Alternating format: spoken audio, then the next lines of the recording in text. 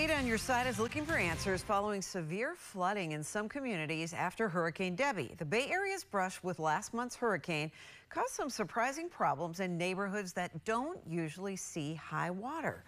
Some believe that water released from Lake Manatee ended up flooding their neighborhoods. But county officials say that claim does not hold water. The dam is located on the Manatee River in Manatee County, east of Bradenton. News Channel 8's Allison Henning took those residents' concerns to county officials today.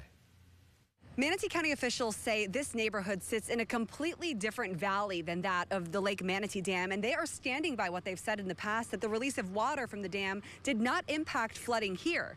But residents are still skeptical. For homeowners like Jill Sossanich, who was displaced after flooding from Hurricane Debbie, everyday life looks a lot different now. We're devastated. We're sad. We're frustrated. We're lost. And we're exhausted.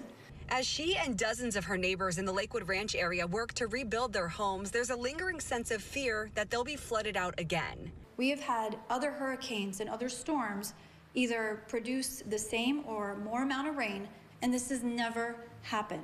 During the storm, Manatee County received 17 inches of rain in a 24-hour period. To protect the integrity of the Manatee Dam, officials released 18 billion gallons of water downstream. Homeowners believe all that water led to the flooding in their homes, but county officials say that's impossible. Could have come around and backed up all the way to this location? Too far. 8 on Your Side asked how they can be so sure. We have our numbers, we have our elevation, and I've often thought about that. A lot of people accuse me of gaslighting folks, to say you're just trying to ignore the obvious. They must have done that. And I would say, well, then we'll be happy to share our data. It's a matter of math. I'm sorry, but math and geography.